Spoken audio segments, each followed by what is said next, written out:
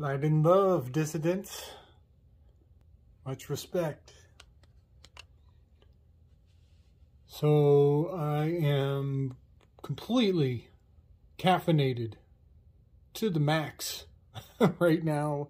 I just got done doing a wonderful podcast with Juan and Juan and homie Romy. And we intended to do a de-occulting of the Transformers series, which was an ambitious project to begin with, because it turns out there are 6 Transformer movies out. But I highly recommend everybody, as soon as it's available, I might be releasing my video before Juan and Juan puts his out, but I'll link him in the show notes as soon as it becomes available. You guys can jump down and check out his work. We had a splendid time, a meeting of the minds, and it was just quite the casserole that we were able to concoct. Yeah, I learned so much. And it was a great opportunity to share and expand our collective consciousness in a major way. So I'll try to make sure that's available. And I can't wait to see it when it comes out myself. I was taking notes, but there was so much more coming out so quickly. It was a great little exchange there. So I'm fully caffeinated. I drank way too much coffee way too late in the evening, and I'm not going to sleep anytime soon. Plus, my mind is just spinning with ideas that I need to get out and share with the masses, as the old clock never stops ticking. So I want to start with recent events, particularly having to do with that Super Bowl, de-occulting that superb owl. And I haven't even seen the halftime show. I don't think I have room in my brain pan for whatever the halftime show was all about. Just a quick point of significance, though. Halftime, that is the liminal space. That is the zone of inspiration. That is the crossroads. That is where Hermes shall come to deliver the message. So, one way or another, we'll get to that aspect of that grand ritual one way or another.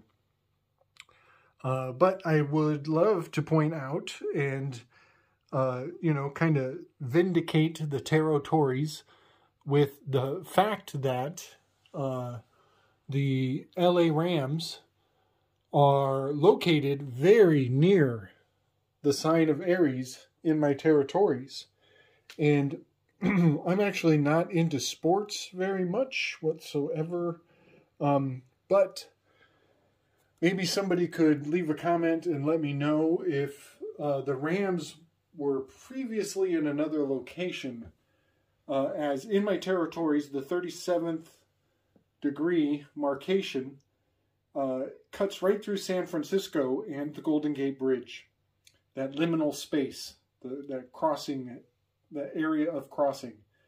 And Los Angeles is just south of that. And so essentially it lands, LA lands on Andromeda. LA is on landing on Andromeda. And I will point out, I said this in my last video, Rome, R-O-M-E-D-A, Romeda, look to Rome. So, or a mirror, could be a mirror to Rome. So it's just interesting that it's just a smidge off of the Aries marcation, as my ideal spot for the LA Rams would be in San Francisco or just north of San Francisco. And even more accurate is the Cincinnati Bengals are definitely located in my quadrant for Leo, indicating that lion, the cat, as the Bengals are the B angels, the bad angels. B angles. The second angle, who knows? So I find it beautiful. I've since I started the territories research, you know, I go into the logos, the slogans, the state mottos, and the state flags, and the mascots of various sports teams, and I can almost always find many examples of these archetypes of the zodiac and the minor decans and the tarot cards corresponding perfectly with their location on the territories map. And I'm going to make a few points to kind of to bring in my previous research from videos, my last couple videos. I absolutely predicted that the Rams would win. I guess I should have made a bigger deal about it. I'm not a betting man. I am not into gambling. That is not even remotely my intention. Although I'm sure someday somebody will get a hold of the territories and try to make some sort of gambling significance out of the work. But I would have put money on it if I was into that the Rams were absolutely going to win. And the reason is because of the honkening, the great honkening. The great honkening from my previous videos happened under the sign of Cygnus, the royal swan of the heavens. And as I mentioned in my other videos, the royal swan of Cygnus is a marcation of warning, a horn or an alarm bell, an alarm implement, as the pharaohs, as the Romans, as the Chinese emperors all used the goose to give warning. And also the readers of the auguries, the rota. I don't need to write this, but the rota, readers of the auguries. There were many forms of augury reading. There was the reading of the entrails of serpents, which is the translation for the Vatican, divining serpent.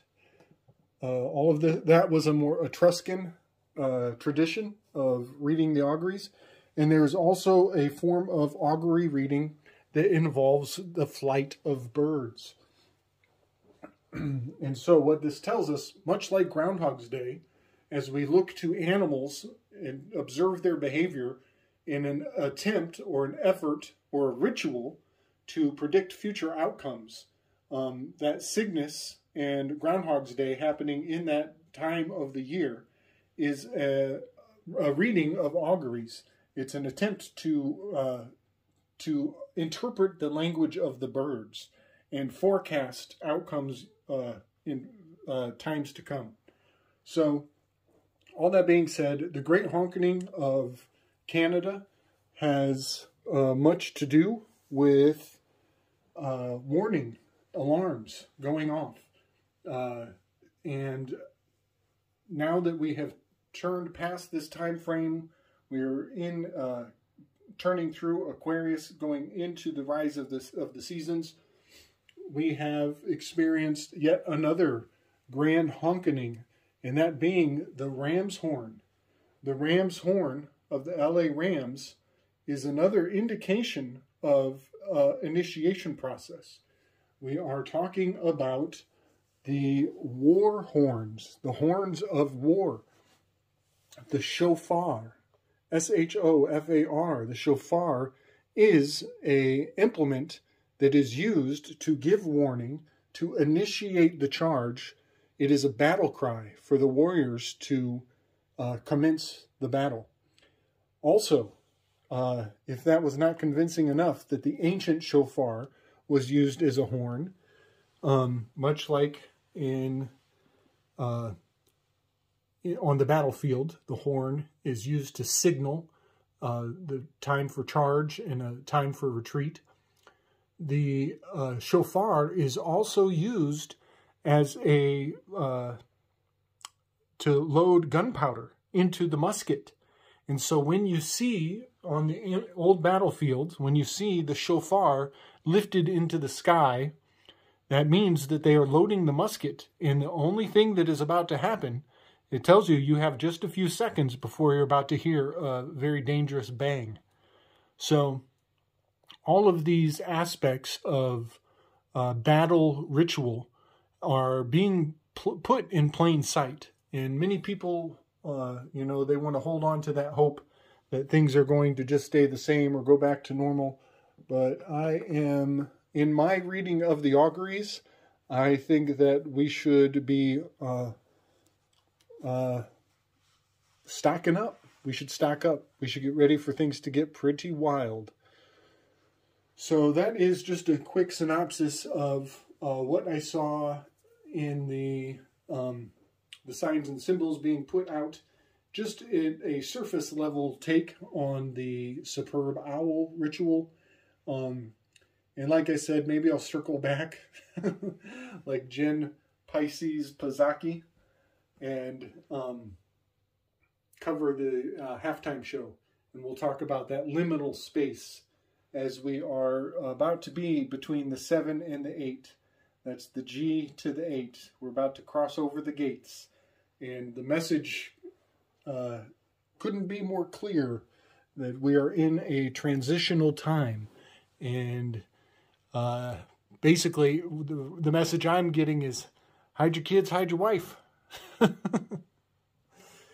All right, y'all. Strength and love. Next up on the to-do list, I'm going to circle on back to the echidna in the echidna research, because things are getting really heavy. The longer I look at this symbol, this myth of this historical myth, the more I realize it is highly venerated in some of the most influential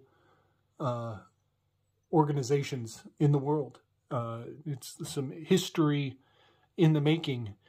And I just, I got to put this out into the ethers and get it off my to-do list, because it is taking on a life of its own. All right, everybody. Strength and love. Much respect.